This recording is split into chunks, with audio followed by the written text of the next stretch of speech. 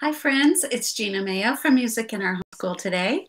I am happy to be talking to you about another homeschool tip for including music in your homeschool. And this one is to combine music with other subjects that you are already teaching. So say you're teaching history, like world history, then I would encourage you to look at the corresponding course that I have at learn.musicinourhomeschool.com that would relate to the world history that you're studying.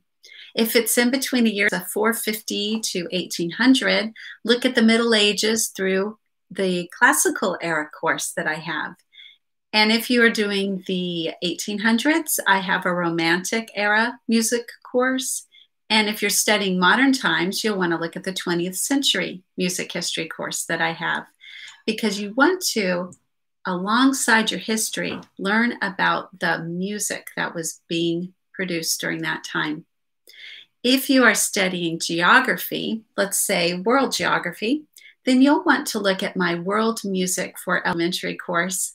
And believe me, it's not just for elementary students. I call it that because it's simplified. The lessons are short. There's not a whole lot of meat there, but it is so much fun. And you're getting to learn about the music from other places around the world. You hear the instruments and you see the people playing them that are in those countries.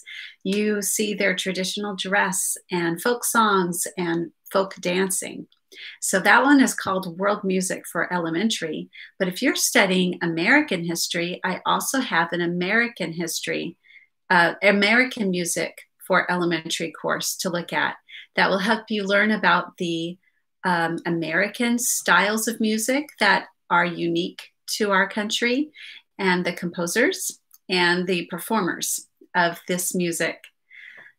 If you are studying geography for a state study, I also have a course called State Songs of the 50 US States.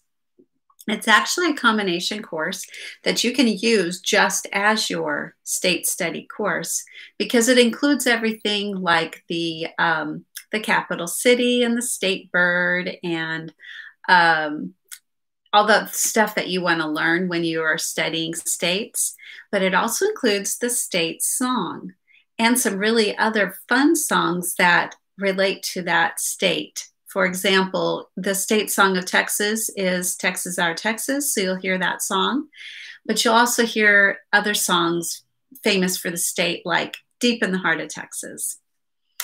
And then if you are studying Shakespeare, I have a course called 10 Weeks of Shakespeare, an introductory course. And this one is great if you have never taught Shakespeare in your homeschool before because it guides you exactly how to do it. And it's not that hard. Trust me, you can teach Shakespeare.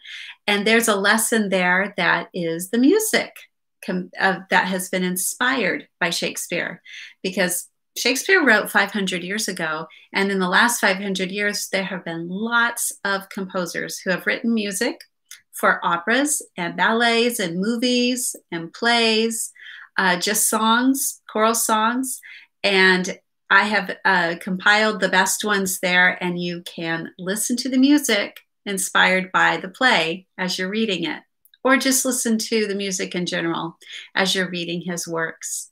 So I hope that helps you with another really great tip for how to include music in your homeschool by combining it with other subjects. And I will be back next time. Bye-bye.